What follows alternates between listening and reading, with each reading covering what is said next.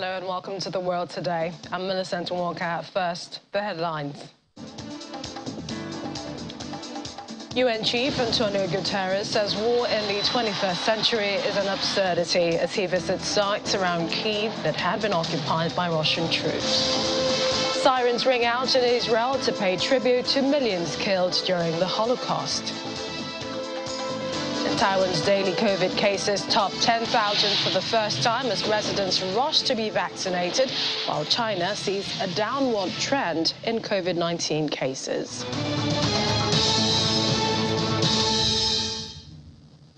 We begin with news from the Ministry of Foreign Affairs saying that other countries with similar circular with Ukraine have offered Nigerian students whose programs were interrupted by the Russia-Ukraine conflict admission to the ability to complete their studies either online or physically.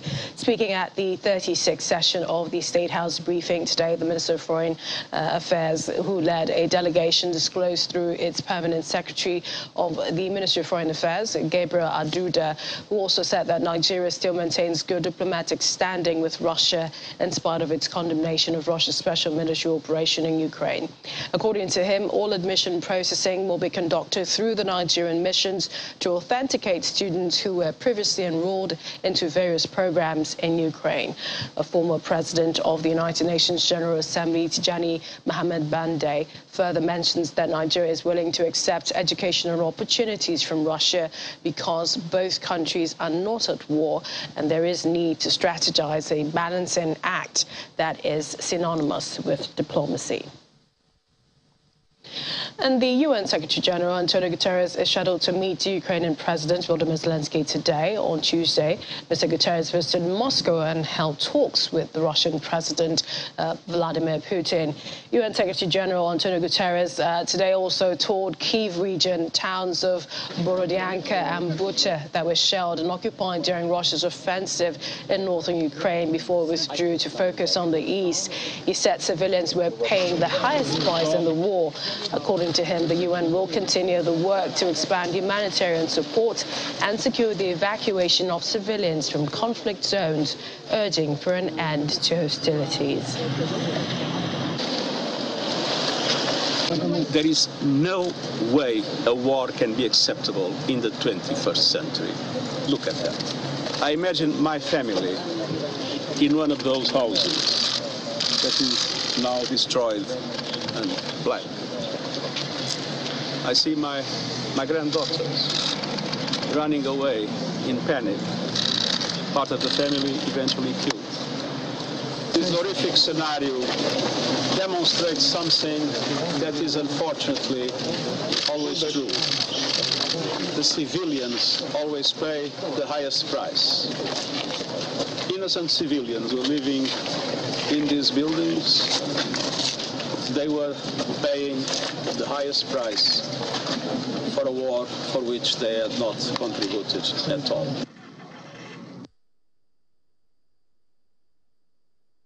Secretary General Jens Stoltenberg says the military alliance is ready to support Ukraine for years to come in the war against Russia.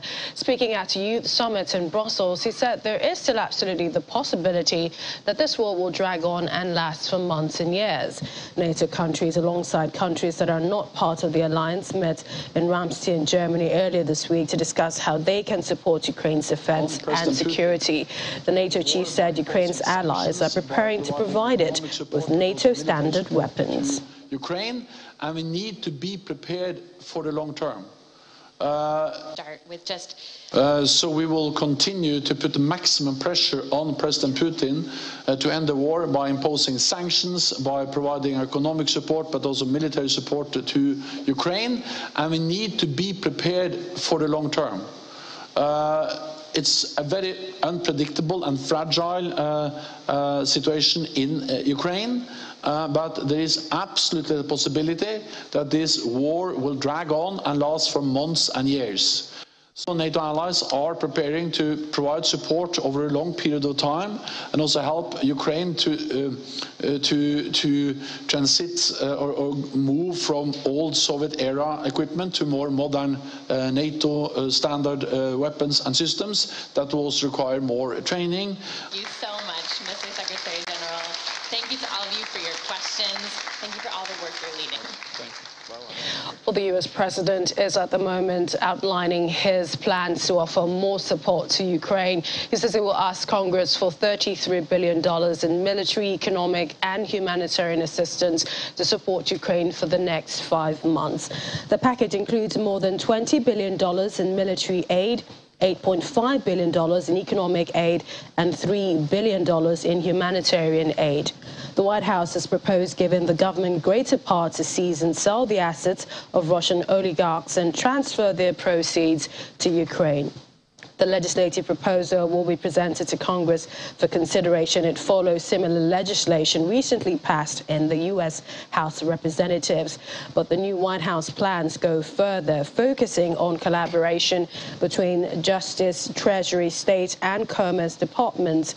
The measures will make it easier for the U.S. to seize and sell oligarchs' assets and use the funds to remediate harms of Russian aggression. This is coming from the White House. Joining us now is human rights activist Olatunji Lanre-Barua, who joins me virtually. Thank you for joining us on the program. Thank you for having me, Millicent. First off, the UN chief is striving for cooling down tensions and peacefully resolving the Ukraine crisis, visiting Russia Tuesday, and now he's in Kyiv. But is this working? My answer, unfortunately, would be no, even though I encourage this kind of intervention, this high-level intervention by high-powered bodies like the United Nations. And we would also like to see other organizations, other countries like the United States being able to sit at the same table with both the Russian president and the Ukrainian president to resolve this crisis. But the intervention is encouraged, it is welcome, it is very good, it is encouraging. But at the moment, whether this will solve the problem, whether it will stop the shelling, stop the humanitarian crisis that is falling out of this, I'm not very positive about that. But looking at how the United Nations has played its role, and this is in the past and perhaps this present war, do you think there was something they could have done to forestall things getting to this point, the aggression in Ukraine? Yeah, unfortunately, you know, the United Nations, we will all naturally feel that the United Nations is the most powerful multilateral body in the whole world, and they should be able to rein in, you know, these kind of aggressive tendencies by, you know, powerful actors across the globe. But unfortunately, also, Russia is a permanent member of the UN Security Council with a veto power, and that makes it pretty difficult for the United Nations. The United Nations cannot function when the veto authorities within that body are becoming the aggressors in conflict across the world. If you make move to sanction Russia, Russia will veto. If you make move to sanction the United States naturally will veto. If you make move to sanction China, even with what is happening in, you know, there's a region of China where there are Muslims, you naturally expect that China will veto that. And if you have a veto at the UN Security Council, you can't move forward with those kind of actions. So the UN naturally should have been the ultimate body to solve this. But unfortunately, the UN is incapacitated in the way it is set up, and it cannot solve this kind of crisis. But also, you also have to look at the other side of the coin, that the Russian, if you look at the manner in which Russia assembled troops at the border of Ukraine, you will know that it was fait accompli from the beginning. There was nothing that was going to stop Vladimir Putin from, you know, sending troops into Ukraine. You don't just, the logistics of pulling 150,000 to 200,000 troops at the border of another country, combat troops, artillery troops, everybody, missiles are all there, everybody, the mechanized division, all of them were all lined up at the border of Ukraine. The logistics for doing that alone is expensive and it's cumbersome. And you don't just do that if you are fooling around. It was imminent. It was an attack. It was an invasion that was imminent. There was nothing anybody could have done to stop it. Russia was trying and going to make a statement. But how far they have gone, Well, if they have achieved their ultimate goal, their initial objectives right now, I do not know, because this has also come with huge costs to the Russian military. Well, perhaps they really haven't, because they are warning with outside interference into what they call their special military operation. But we've seen, you know, an overwhelming majority of refugees as a result of this invasion. How would you say the rest of the world, especially the immediate community, which would be Europe, has reacted to this humanitarian crisis? It's been very positive, actually. The response from Eastern European countries, the response from Poland, you know, I once read out the statistics that at the peak of the Syrian conflict, the total number of refugees that, you know, that emanated from that was just about 10% of what we had even within the very first month of the Ukraine-Russian crisis. So when you look at this, you see that it is actually a very complicated one. Hungary, Moldova, you find Bulgaria, you find Poland. They've been at the receiving end, receiving refugees, you know, taking care of those refugees. How long this hospitality will be sustained is also, you know, one that comes with a question mark. Because even if you're willing, you will need resources to keep this going on. And I know that a lot of European countries have been coming together, releasing funds, mobilizing for funds to help Ukrainian refugees in all these countries. But it's going to get to a point where you have to now look, it's going to be beyond even the host countries, even the psychosocial problems that comes with this for refugees in itself, for displaced Ukrainians, for their children, for people who have lost livelihood, you know, not able to, students who can't go back to school, who have to now, you know, who are going to go through a whole round and lots of process to return to school, to find a source of living, is going to be really complicated. It is tough, and it's going to get tougher as the weeks come by, as the months come by. This conflict doesn't look like it's going to end soon. The UN is saying that another Ukrainian child is becoming a refugee nearly every second, and that more than one of every 2 Ukrainian children are now being displaced. I believe my question is really how indeed they can be protected, seeing as most of them have fled to some of these neighboring countries which you've mentioned, and they have been welcomed by governments and also by communities. But we also know the steps that Russia has taken in the very recently, which is yesterday, to Poland and Bulgaria. Do you see them, what's the word now, with regards to what they're doing to help those in Ukraine? Do you see them, do you see any concerns now in, you know, their actions towards Ukrainians or those fleeing the war in Ukraine? You've talked about children. You've also talked about, you know, the, you know, actions the Russians are taking, which is also further exacerbating the crisis. Ukrainian children will find it's going to be a very tough, long journey for the children. And, you know, you need a whole lot of care for kids at this level. When you have over 4 million children have been displaced in Ukraine at the moment. And that's supposed to be more than half of Ukrainian children. And that is a big problem. When you look at children are usually the focus of development plans. They are the future of every country. When you cause displacement of these kids, you displace them from school, from their life, you know, everything is distorted for them and is now like an arrested childhood for them. But there's a whole lot that is going on. I don't think that alone will solve the problem. It depends on how far the countries that are hosting them are going to absorb them, you know, re-educate them, put them into the school. And I know certain parliaments or legislators in some countries are already passing law to absorb them, to give them easy passage so that some of them can get into school, their parents can find work and all that. So that's on one hand. But when you look at the action Russia is also taking, further exacerbating the crisis, cutting off gas supply to Poland, to Bulgaria, Russia is even trying to open a new frontier for this war in Moldova, in Transnistria, or whatever, that particular strip around Moldova that borders Ukraine.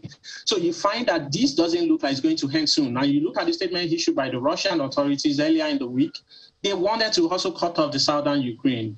cut it off totally, cut Ukraine off from accessing, the Black Sea. And that is going to be a whole lot of complication that you cannot find answers to right now. It's not going to end soon. The children are in for a long one. Their parents are even going to be in for more, because parents can, some parents are in their 40s, 50s. You can't restart your life. You have 10 years to retirement. You cannot, everything you have built and labored for had been blown into shreds, into rubble by the bombing caused by Russia. How do you restart that? How do you rebuild that kind of life? How do you rebuild a house? How do you rebuild businesses? You can't even return into your country. That's complicated.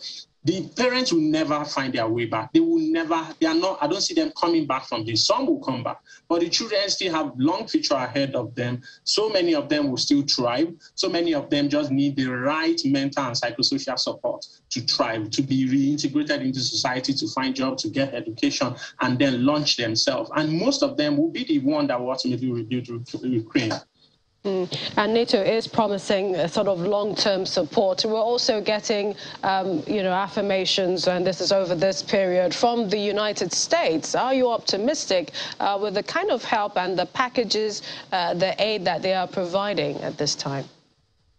You can't blame people who have attributed this as a prosy war between Russia and the United States, because the kind of funding, the kind of support, both military, humanitarian, that has come from the U.S. has been very significant. It's impressive. I'm particularly excited, especially about the humanitarian intervention. But when you also look at in the news you read earlier, U.S. is providing about $20 billion worth of military support to Ukraine and NATO countries. And that is to tell you that this is not going to end soon. They want to wear out and wear down the Russian army. And then you see, if you imagine all the sanctions that come upon Russia, they cannot easily rebuild their military. So many of the components that they will need to rebuild, military equipment, are not going to be readily and easily available to them right now, except through China. And even that process is going to be complicated and cumbersome. So Russia will be able to, hold its own in the short term. But rebuilding is going to be a problem for Russia if this conflict linger on for months or years to come. And the rest of the Western nations are rallying around Ukraine. They are providing everything that is necessary to withstand the giants and the bullying of Russia in this particular instance. So it is the way it is, and I know that the support will not stop coming. $20 billion is a lot of money. That's bigger than the Nigerian budget for the year. So you have to, you should see that this is not going to end soon. Let's come back to Moldova and what we're seeing, especially what we've seen in the past 24, 48 hours. Humanitarian workers there say they're working with partners to support refugees who are there. And we also know that they have tightened their security following the attack in Transnistria, which isn't far off. What are the likely situations for refugees there, those who are making their way there from Ukraine? Is this a time to leave or remain? It's double jeopardy. It's between the rock and the hard place. And I think right now, a lot of people will start moving, because if you look at how this conflict started, Russia are massing troops at the border and saying, we are not going to invade. We are not going to invade. And then a Russian military commander said earlier in the week they want to cut off Ukraine from the south, cut off the entire southern Ukraine, cut access of Ukraine to the Black Sea, meaning that they will not be able to. So once they create a corridor around there, it means Transnistria will also be part of, the territory Russia is mapping out for seizure. So what it also means is there's going to be, if likely, if possible, if needed, Russia will shell Moldova. Moldova has a total of about 6,000 soldiers in its military. I don't think they can withstand the Russian. A Russian advance into Moldova will be a disaster. And as it stands today, refugees who are going in there will right now also be mapping their way out of Moldova. And I know that humanitarian bodies, UNHCR, the OCHA, everybody, Oxfam, everybody right now will be working on how to create another pathway out of Moldova for these refugees, knowing fully well like there's an imminent crisis looming in the horizon. Russia may come for Moldova, and the moment that happens, it means another round of shelling, double jeopardy for refugees, and that's going to be very tragic indeed. We really hope it doesn't get to that as we continue to follow developments there. We would like to thank you, human rights activist Olatunji Larry Barua. Thank you so much for joining us on the program. Anytime. Thank you for having me. Today is the Holocaust Remembrance Day, marking the anniversary of the Warsaw Ghetto Uprising. In Hebrew, Holocaust Remembrance Day is called Yom HaShoah and is marked on a different day every year. And that's because when the actual date of Yom HaShoah falls on a Friday, the State of Israel observes it on the preceding Thursday. When it falls on a Sunday, Yom HaShoah is observed on the following Monday. Hence, this year it is commemorated today. It's Holocaust Remembrance Day in Israel, and Israelis pause to the sound of a lamenting single-tone siren across the country. Holocaust Remembrance Day commemorates the 6 million Jews killed by the Nazis during the Second World War. Prime Minister Naftali Bennett and President Isaac Herzog attended a wreath-laying ceremony at Yad Vashem Holocaust Memorial Museum in Jerusalem.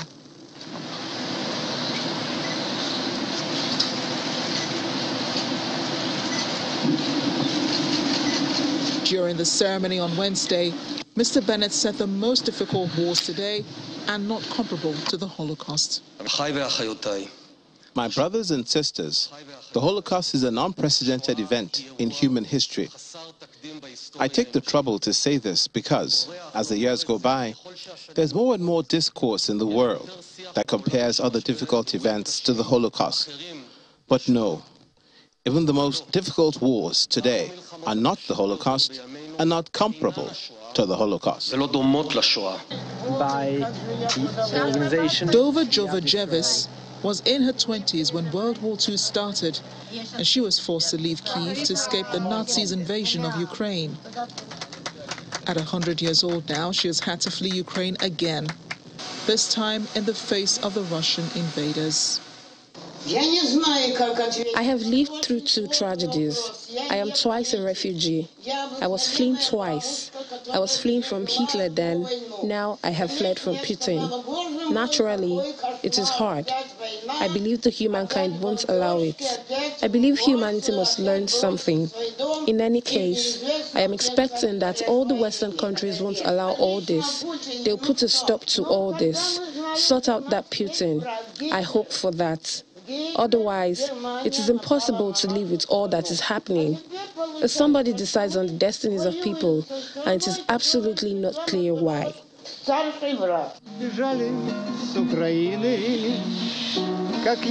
Jovajevis is one of the almost 300 Jewish Holocaust survivors from Ukraine who've been given refuge in Israel since the Russian President Vladimir Putin ordered his troops into the former Soviet Republic 2 months ago. When the invasion started, she initially locked herself in her house all alone before deciding that she wanted to immigrate to Israel and stay there for the rest of her life, believing it to be the safest place for Jews to live. Becoming a refugee is especially hard for the elderly, who thought they would never have to confront war again. Some 161,400 Holocaust survivors and victims of anti-Semitism during the Nazi era live in Israel. Tanya, north of Tel Aviv. Roman Haller's story is slightly different. He isn't sure exactly what day he was born, but believes it to be somewhere between May 7th and 9th in a bunker in a forest in 1944. Haller's mother was pregnant when she and 11 other Jewish people were hidden by the Polish housekeeper of a Nazi family in their basement before being moved to a bunker when their hideout became too dangerous. Now aged 77, he lives in Munich, Germany, from where he calls on people not to forget the atrocities of World War II. Remembrance is so important so that what happened is never allowed to happen again. Never again, as we say. And in this respect, it is important to remember at least once a year what happened and how it came about. To fight against hate, hate is something. Everything starts with this hate. In In the meantime, throughout today in Israel, television stations are devoting broadcasts of documentaries and interviews with survivors, and radio stations are playing somber music. And VOA's Linda Gratstein is in Jerusalem. She joins us now. Hi, Linda. Thanks for joining us. First off, what is the standard greeting for a day like this? Well, it's the same greeting as any other day you would say shalom, but there definitely is a somber mood today. Earlier today, people across Israel stood still to commemorate the day. Speak to us about the significance of observing that moment when you leave everything to ponder for a few minutes or seconds. It's actually very dramatic. You know, on the major highways, the traffic just stops. On a bus, people stand up in the middle of the bus. And it's a 2-minute siren, and standing at attention for 2 minutes is actually kind of a long time. And, you know, you definitely, almost everybody in Israel has some sort of family connection to the Holocaust. So, you know, to stop everything completely for 2 minutes on the highways, on the television, everything just stops and everybody stands at attention. It's almost like it's a little bit frightening in a way, but the fact that everybody is doing it at the same time, even little children from ages 2 or 3 are taught about this and taught that this is something that they should do. So this is what everybody does? Yes, everybody in the country. You know, there's no law that says you have to do it, but it's certainly, you know, and what people do in the privacy of their own home, obviously nobody knows. But certainly in public, everything stops and people stand at attention and for 2 minutes think about the Holocaust. It happens again next week, by the way, on the Memorial Day for soldiers who were killed in Israeli wars. The same thing happens. Prime Minister Naftali Bennett spoke about hate, and many Jews now having to escape Russia's invasion of Ukraine can relate to that even now. Ukrainians feel they are hated by Russians. What are some of the stories you've heard about what Israelis think of the war in Ukraine, some of whom once fled the country?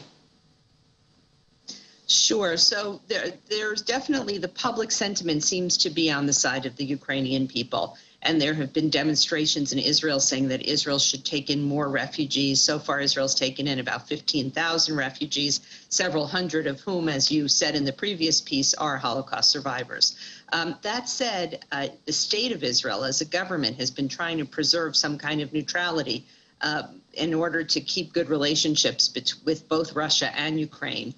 In fact, the Prime Minister Naftali Bennett even visited Putin in Russia and offered to be a mediator between Russia and Ukraine. And the main reason for that is that Russia controls the skies over Syria. And Israel has carried out hundreds of airstrikes against Iranian arms making their way to Hezbollah. As those convoys go through Syria, Israel often bombs those convoys. And if there were tensions between Russia and Israel, Israel could lose its freedom of action in the skies. So Israel has not provided Ukraine with any arms or anything like that. Israel has said that it will start providing flak jackets and helmets soon, but that hasn't happened yet either. But there is a sense among the Israeli public, especially those who have had relatives who lost in the Holocaust or who are survivors themselves, that Israel should be doing more to help Ukrainian refugees. And Linda, what kinds of programs, events are planned for a day like today? Well, there's probably thousands of ceremonies. I mean, there's a national ceremony at Yad Vashem, which is Israel's Holocaust memorial. But yet, and in addition, every school has a ceremony. Every youth group has a ceremony. Every synagogue has a ceremony. My own synagogue last night had a program in which a 105-year-old woman who had survived the Holocaust spoke about her experiences. So it's, you know, it's not a vacation day. Everybody goes to work or to school, but there are thousands of ceremonies and commemorations across the country. In memory. We'd like to thank you, Linda, and Shalom. Thanks for joining us on the program. Thank you. Thank you. Twitter says it has established what it calls a legal entity in Nigeria months after it agreed to conditions set by the Nigerian federal government for its service to be restored in the country. The federal government suspended the microblogging site June last year following a tweet by the president referencing the civil war was deleted. The government accused the company of taking sides. However, 7 months after the ban was lifted, when Twitter agreed to various conditions, one of which was that it registers in Nigeria before the month of March this year. According to the BBC, a Twitter representative confirmed the company now has legal presence in Nigeria, but did not state when this had happened. Joining me now to talk more about this is an IT and cybersecurity expert, Adedonyi Adedeji. He joins us from Lagos. Thank you for joining us on the program. Thank you very much for having me. Now, Twitter says it now has legal presence in Nigeria. What exactly does that mean? A business having a legal representation means they are registered in Nigeria under CAC. And what that means is they have some form of official registration as a business entity working in Nigeria. So it doesn't necessarily mean that they already set up an office, but officially they are registered in Nigeria, probably as maybe Twitter Nigeria or some other entity. And majorly it's registering under the government as a business that is operating in Nigeria. Because for a lot of tech companies that they run online, so they don't have to, most of the time, they don't have to register based on the law of different countries. They don't have to register in the country because, I mean, the service can be accessed almost anywhere. So for some countries, you are not entitled to register as an entity in the country, even if the citizens of that country are using the service. However, over the years, some things are changing. And governments are now requiring that some of these entities register in the country. And that's one of the steps Nigeria is taking because in 2020, we had the digital tax law, meaning that companies that run digital services in Nigeria have to pay some form of tax to the government. So for you to pay tax in Nigeria, you have to be a registered entity in the country. So I think that's what Twitter has done so far. And we are seeing now. But many people wonder about the physical presence, pretty much like Ghana, office in, Nigeria. But even with that, do you think that Twitter has also been monitoring tweets out of Nigeria to ensure that they meet the federal government's conditions in line with this sort of legal presence which we're hearing they have? Most of the time, in monitoring tweets, I won't say yes that they've been monitoring tweets. Of course, there are always internal processes for a huge social media platform like that. There are always processes for them to analyze and look at various chunks of data that come into their system from time to time. However, there are standard procedures for certain things. Now, sometimes their system or their algorithm can pick up certain content and flag it for review. Sometimes some of these contents can be reported to Twitter that look at this content. Some of these contents can be flagged by regular other Twitter users that this content is inappropriate, and it goes through the Twitter's internal content management platform to see if it's something they would allow or they would remove, or they'll put some form of notice on it that maybe this information is inaccurate or is not correct or something. So I won't entirely say the monitor because, there are billions of tweets that, millions of tweets that go out every time. However, some of these things can be flagged based on keywords, based on artificial intelligence systems that can scan through pictures or videos for anything sensitive. And some of these things can be flagged. But ultimately, I think the content management system is what we should talk about, meaning that how is Twitter managing their space to avoid misinformation and some of the pitfalls we've seen over the last few years when it comes to social media. So yes, there will definitely be some form of monitoring, but I don't think it's specific to Nigeria. I think it's a general thing across the world. Some of these things do happen, so I don't think it's specific to Nigeria. And Adedoye, I mean, there's been mixed feelings now. Elon Musk is set to take over the company. Do you think that that will have any impact on Twitter in Nigeria? In the mid-days, no, I don't think there will be any major difference. However, in the long term, one of the key reasons why Elon Musk chose to buy Twitter is the fact that he wants to he wants to promote freedom of expression. But then the question we should always ask is how free should freedom of information be? Or freedom of expression be? So if you are free to express yourself, how far can you go? And I think these are that's where we need to find a balance. Yes, you are free to express yourself, but then where do we put a full stop to that? I think these are some of the things that a lot of people are worried about, because several accounts that probably were taken offline or were blocked by Twitter over the years were probably accounts that Twitter as a management felt that they were tweeting things that were not right, or they were tweeting misinformation or disinformation, or they were running campaigns that were misinforming people, and they had to take them off the platform. So there are some fears that some of these accounts might come back. So, but then the argument is let everybody have their say and let people choose the side they want to be on. But then we also know that all these things are not black and white. They still have to do some level of regulations in that regard.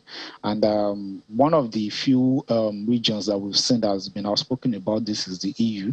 The EU has clearly said that even though Elon Musk is buying Twitter, that he has to be aware that the EUs have information laws which has to be enforced. So we'll see how that goes.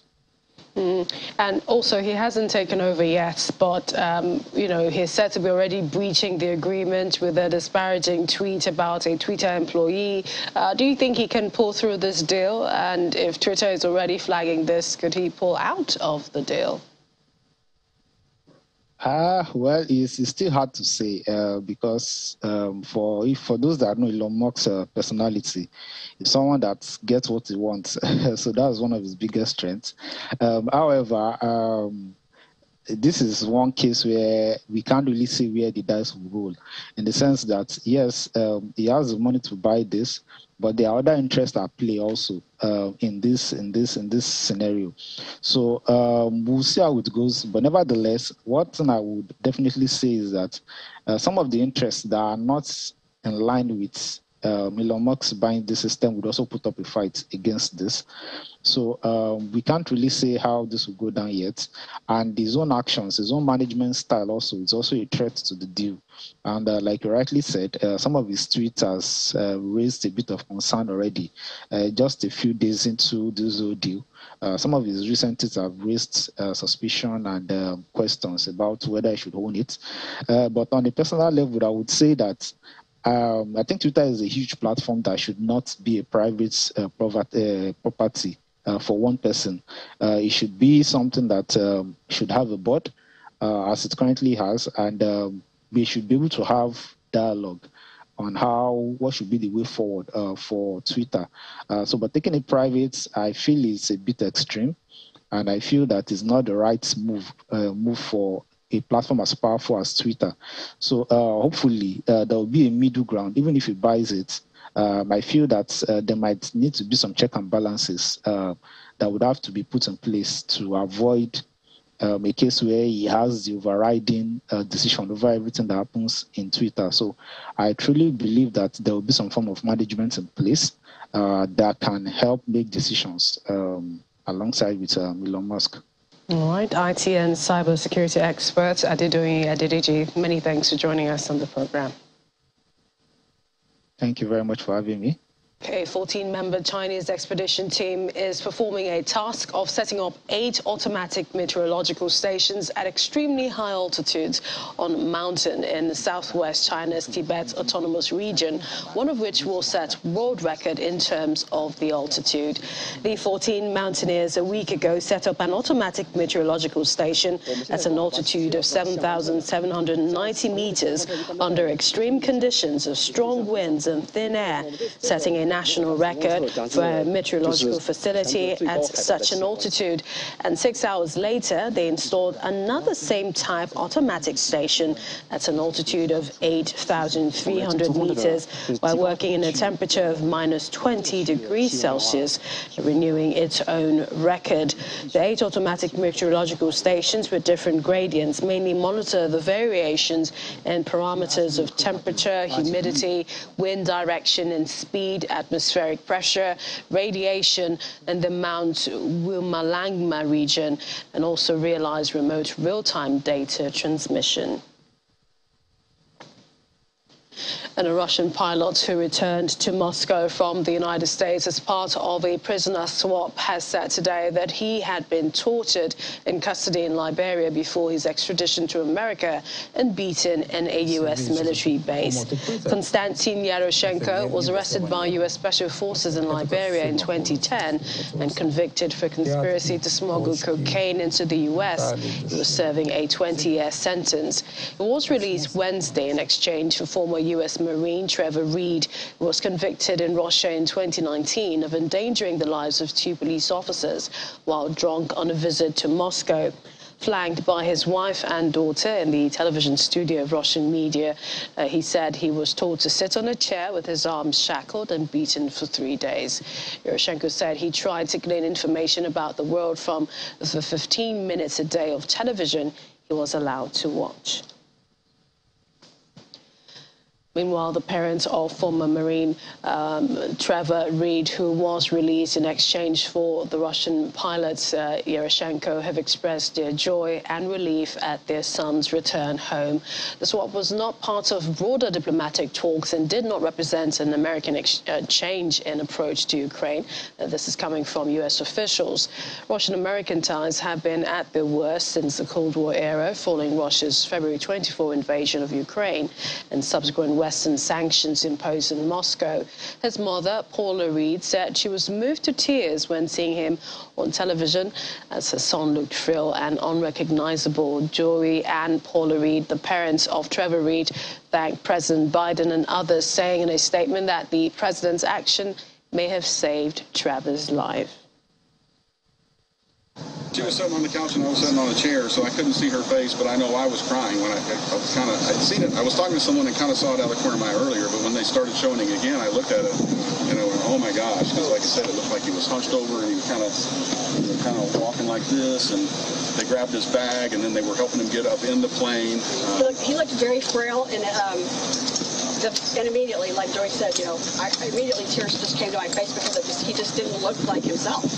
And that's a really hard thing to see, And like I said, because he's used so healthy normally.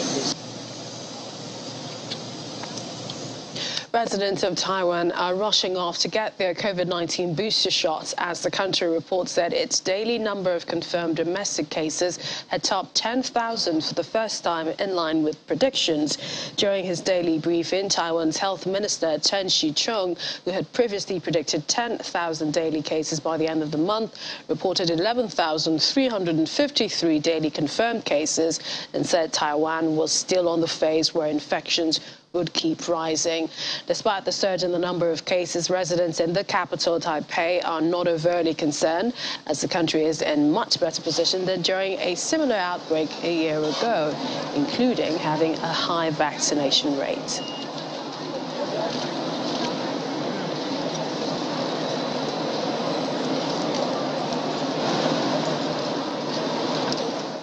Meanwhile, China's biggest COVID-19 outbreak in Shanghai has again raised questions about the country's official data, especially a death rate that, despite a recent jump, remains far lower than elsewhere. Shanghai had reported no COVID-19 deaths for more than a month after the current outbreak began in early March, but deaths suddenly started to creep up over the past 11 days. The city of 25 million people has now reported 285 COVID-related fatalities since April 17 and around 500,000 confirmed cases. Meanwhile, several studies have cast doubt on China's numbers, with one released in June saying that they fall outside June 2020, that is, that they fall outside of recognized and accepted medical norms. It estimated that 36,000 people could have died in Wuhan alone, more than 10 times the official figure. Because lockdown, the one consequence is like you don't know your neighbor, right? You know, they may die in their apartment. You have no idea at all. So that happened in Wuhan that way too. You know, everything else, you know, without the transparency, everything else is just a guess. It's a reasonable guess. It's an educated guess, but it's still guess. No confirmation.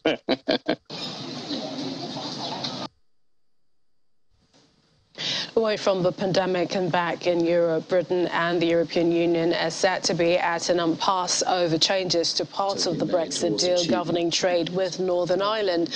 Both sides have been trying for months to overcome a deadlock over the Northern Ireland Protocol, which sets the trading rules for the British region that London agreed before it left the EU, but now says are unworkable. Britain's EU withdrawal pact effectively left Northern Ireland within the EU single market and customs union, given its open border with EU member Ireland, though in so doing raised some barriers to trade between Northern Ireland and the rest of the United Kingdom. About how we protect the good farm paper. We have made progress. I think it's important to say that we have made progress. I think the Foreign Secretary and Vice President Šefčovič enjoy a good professional working relationship. And you know, we do feel that Mr. Šefčovič and his team come with a desire to resolve this issue. The truth is that we have come to something of an impasse, and I don't think that's through a lack of goodwill. I think it's more through what we regard in the UK as an overly limited negotiating mandate that Mr. Šefčovič and his team have got. The last one, you can't. And here's one for all lovers of our furred friends. After they have had a long day of walking and playing fetch, which can be tiring, believe me, you can help them unwind by taking them to Dubai's first dog dining establishment. Who says dogs don't want to be treated right? Oh, they do. And they are treated right at Happy Bark Day. No, that's just the name of the establishment. Happy Bark Day exclusively serves dogs and cats with a menu full of healthy, human-grade meals designed by its founder, Yeon-suk Koo. Koo, who moved to Dubai back in 2008 from South Korea, decided to get her pet's nutrition certificate after her first dog, Mam, fell ill. So she began preparing treats using fresh, high-quality ingredients, tailoring the contents to her friends' dogs who had special dietary requirements. Now she serves a rotating menu of treats prepared every day with items like puppuccinos made using a slow broth of oxtail or chicken and pupcakes made with beef and salmon combined with vegetables, or even tiered trays of treats for afternoon tea.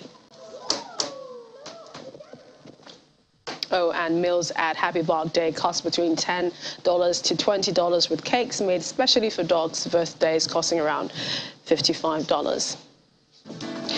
Well, there you have it. That's it on The World Today. Thank you for watching. I'm Millicent Walker. Have a good evening.